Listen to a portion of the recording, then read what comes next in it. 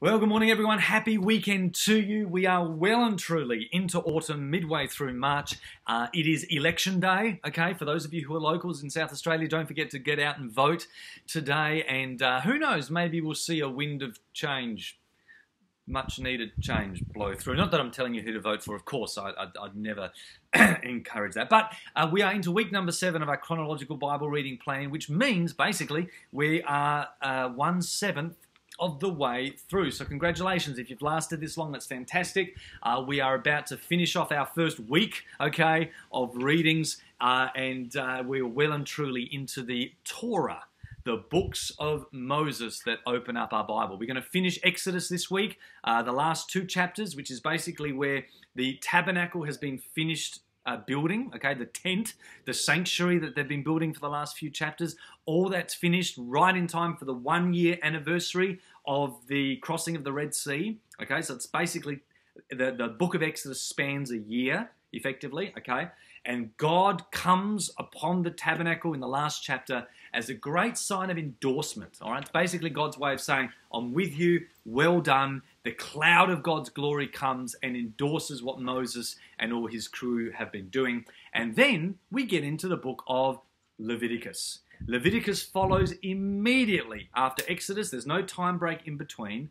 And Leviticus is written, as the name suggests, if you pay attention, to the Levites. Okay, Leviticus is basically Leviticus. All right, that's who it's written to. It's written to Aaron. Aaron, remember, is Moses' brother, and they are from the tribe of Levi, 12 tribes, okay, the tribe of Levi, and God chooses that tribe to become priests. And so Leviticus is a whole book written to the priests. Exodus, or the last part of Exodus, is about setting up the tabernacle. Leviticus is about running the tabernacle. It's all basically one big instruction book. It's the instruction manual, okay, that comes with how to run this new thing, this new toy, not a toy, this new thing that God has given us. Leviticus is the whole book of instructions. It's basically one big rule book, which sounds a little boring, which it is, but to add a spice to it, it's a book full of blood and fire. And so let me serve as a bit of a trigger warning to you this week. As you read this instruction book, there's a lot of blood and a lot of burning that's involved. And while that sounds a little bit gross, here's why. I hope this autumn wind isn't too loud for you. You can still hear me. Here's why. When the law of God came and God establishes this old covenant, we don't really understand this until the 1st century when Hebrews and Paul the Apostle really brings this out. But one of the main reasons that the law covenant was given was to help God's people. This sounds crazy, but just hear this. To help God's people focus on sin. To help God's people be more aware of the power of sin in their life.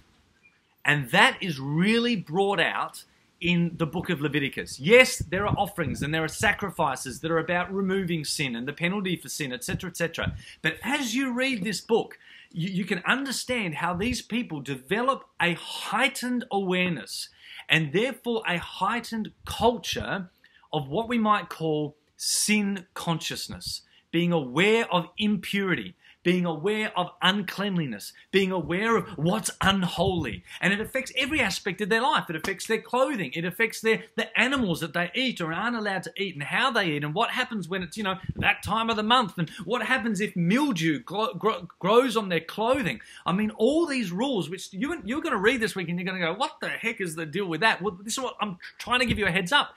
This whole book is designed to help God's people see the power of sin. And this is why, and that sounds crazy, but remember, by the 1st century, we understand why.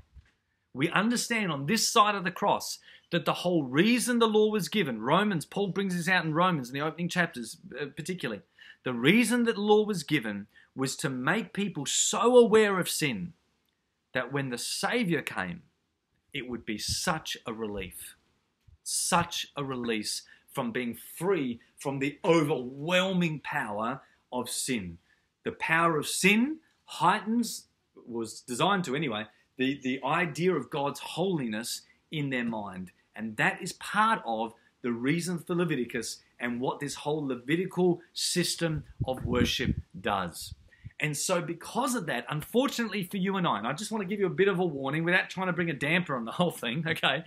Unfortunately for you and I, it makes Leviticus, let's be honest, difficult to read. It's not a feel-good book, all right? It's not a feel-good book because it focuses on sin all the time. And you may find that a little depressing. And secondly, what makes Leviticus a bit difficult to read is it is difficult in the initial stages to see how the heck it is relevant to you and I. I mean, in one sense, the good thing about Levitical law is that it highlights the value of personal responsibility.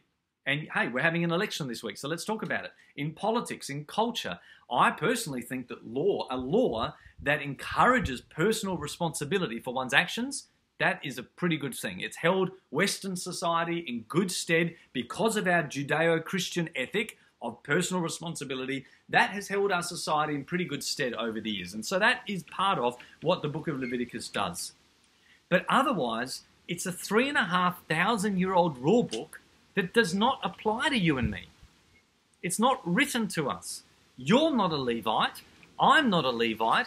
The tabernacle's no longer standing. And all these rituals and rules and regulations, you and I know we don't apply them. You're not going to come to church this Sunday and offer a dove and a pigeon and a goat because this book is not written to you.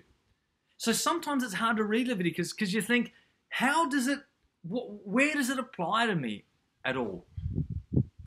Here's my encouragement to you this week. I want you to read Leviticus, and I want you to set your mind on discovering Him. Discover Him. Listen to this. You've never heard me say this before. Discover Him. What that means, first of all, is this.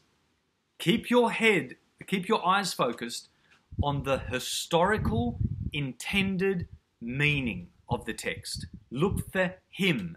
The historical intended meaning. H-I-M. What does what I'm reading mean? It has a historical meaning. And what it means historically is that the Levites of 3,500 years ago were to practically put these things in place. That is good exegesis. The historical intended meaning, look for that. But secondly, looking for Him means this. Look for Jesus. Because as you and I know, on this side of the cross, on this side of history, the things that were written historically to the people of ancient Israel have a significant spiritual application and outworking for us today. No, we are not going to physically apply the instructions in Leviticus.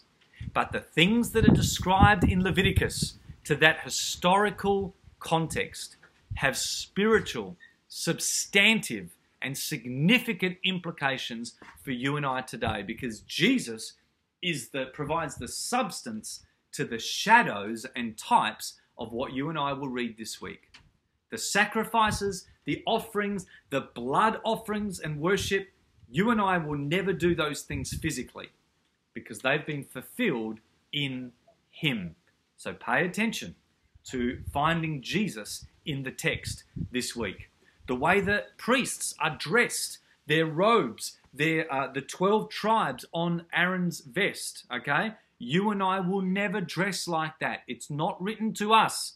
It has a historical intended meaning that was relevant to the people 3,000 years ago.